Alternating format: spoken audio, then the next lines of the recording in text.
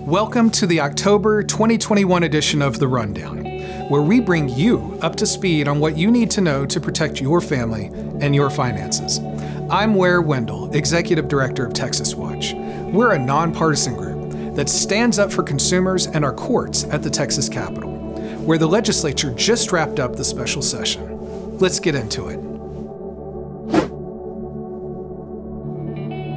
The Civil Justice Research Initiative recently released a comprehensive report entitled The Civil Jury: Reviving an American Institution. It details threats posed to our civil justice system and how disappearing juries threaten our democracy. Their work is excellent, and we recommend the entire report. For a summary of their findings, you can also read the Spotlight on Justice from our friends at the Center for Justice and Democracy in the links below.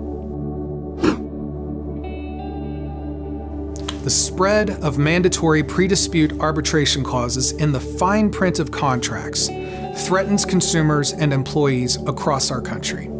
Arbitration is a private dispute resolution process that takes place outside of our traditional courts.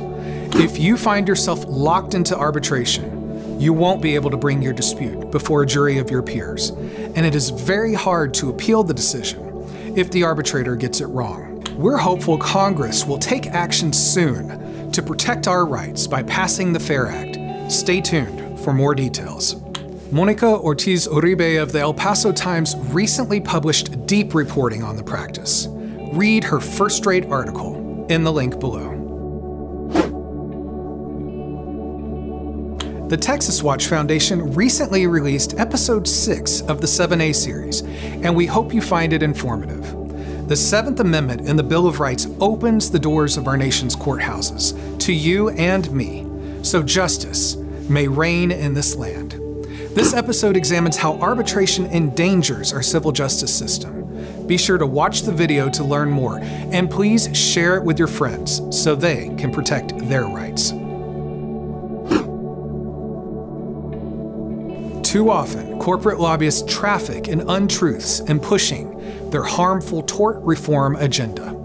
There is no better example of this than the McDonald's hot coffee case, where the victim actually suffered third-degree burns requiring skin grafts.